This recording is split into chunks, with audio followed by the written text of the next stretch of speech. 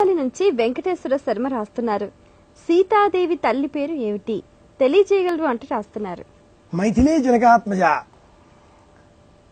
జనకుడు యజ్ఞం చేసే సమయంలో అతని భార్య వింధ్యావళి. జనకుడు వింధ్యావళి దంపతులు. వారికి ఒక కుమార్తె ఊర్మిళ. జనకుని సోదరుడు కుశధ్వజుడు. ఆ కుశధ్వజులకు ఇద్దరు కుమార్తెలు మాండవి, శృతకీర్తి.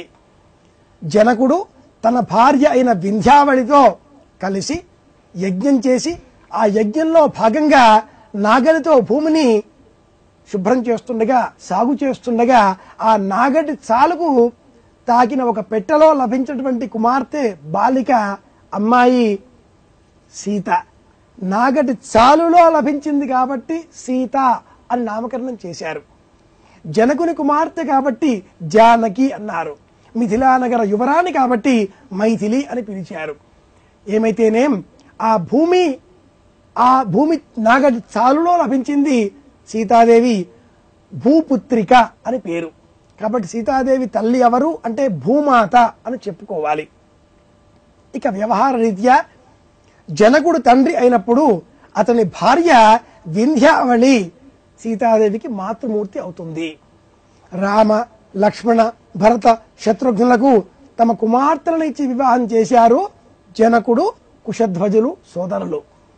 జనకుడు తనకు లభించినటువంటి ఈ అమ్మాయి సీతాదేవిని రామచంద్రమూర్తికి, అలాగే తన స్వంత పుత్రిక ఊర్మిళను లక్ష్మణస్వామికి ఇచ్చి వివాహం చేయగా జనకుని సోదరుడైనటువంటి ఆ కుశధ్వజ మహారాజు ఇద్దరు కుమార్తెలు మాండవి, శృతకీర్తి.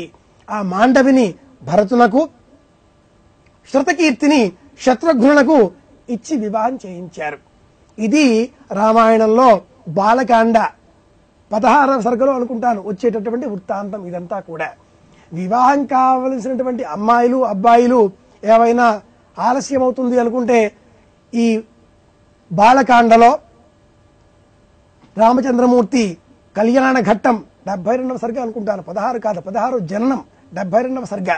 ఈ సీతా కళ్యాణ ఘట్టాన్ని పారాయణం చేస్తే కూడా అడ్డంకులు తొలగిపోతాయని చెబుతారు.